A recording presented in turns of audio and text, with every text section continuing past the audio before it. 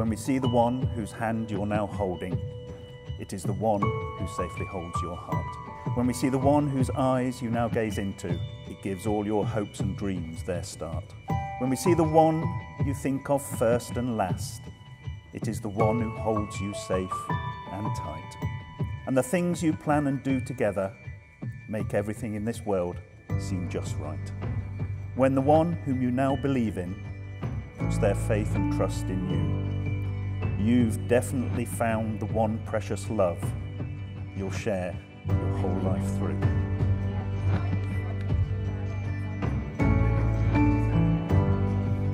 Someone once said the father of a daughter is nothing but a high-class hostage.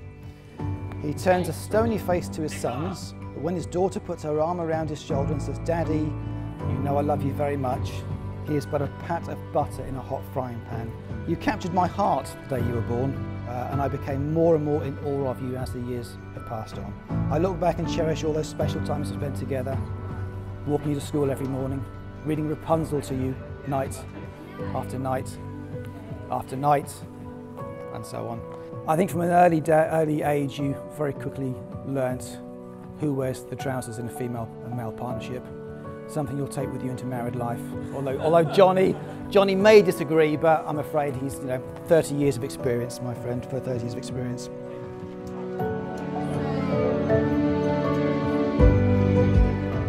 I'm going to give you a very brief history of kind of when Laura and I met.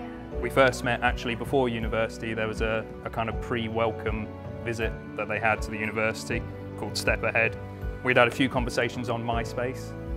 Laura had a very nice MySpace page, well done, good music, nice background drippings, good job, good job. But my first kind of real memory of her was in the halls that we were staying in for that week. She was drunkenly trying to explain to someone where Lowestoft was. And there was this pizza box on the table and she tried to draw the UK, which didn't look anything like the UK. Our first year together saw us become friends. We shared a few cheeky snogs at the LRV, that was our students' union. Most Wednesdays and Fridays and Sundays and Mondays, generally when we were going out, I'd often text Laura saying LRV ? Or Hanley ?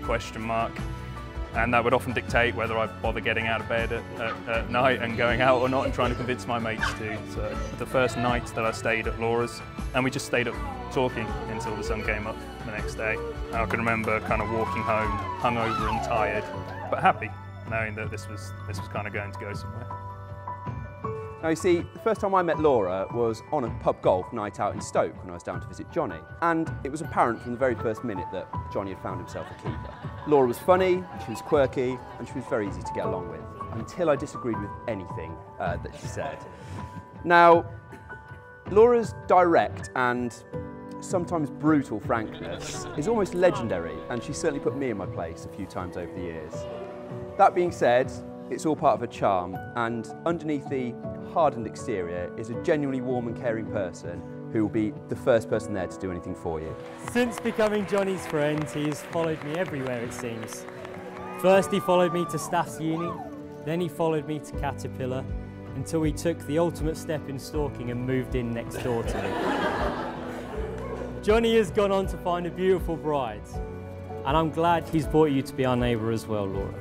Laura and I, as Peel said, she's quite blunt. We didn't get off to the best of starts when I suggested I could sleep on their sofa after a night out. And she really laid into me, "No, you can't sleep on our sofa, it's brand new." And I couldn't comprehend this. To add insult to injury, she told me, "Tom, you'll understand when you have nice things." The best part though is Laura's effect on Jonny. Now, she somehow managed to bring out the best in him, yet at the same time deal with him when he's at his absolute worst. And Laura, I can honestly say from the four of us that it's an absolute pleasure to have you in our lives, and I really can't imagine anybody else becoming Jonny's life partner.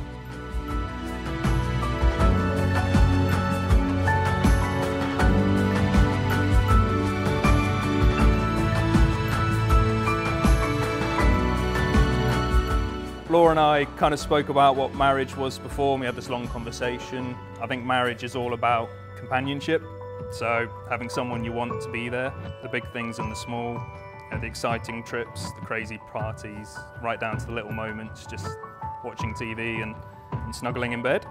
You're my companion. I look forward to doing all the big and the small things together. Laura's got this vision of us being that old couple kind of walking down the road and annoying everyone else behind us because we're taking so long. And we're talking about that was kind of her aim of marriage, so we're there, don't worry. I proposed to Laura in the Forest of Dean at a place called Puzzlewood. This place actually means quite a lot to me because when we first went there a few years before, we'd chosen possibly the worst weekend to go away, and it was absolutely hammering it down. This wasn't like a small shower. It's the walk kind of starts on the top of a hill, and you literally had to walk over a torrent of water that was kind of coming down. And it could have been the worst day ever, but we wrapped up warm, we splashed around in the mud, and it was a really happy time. So instead of that being the worst day, it was the best. And that's one of the reasons I proposed a year or two later, because when you're there, it's just better. Things are better. I can't imagine life without you. Every day I'm reminded of how amazing you are and how you make all of my rainy days happy. So I'd like to raise a toast to my beautiful wife, Laura.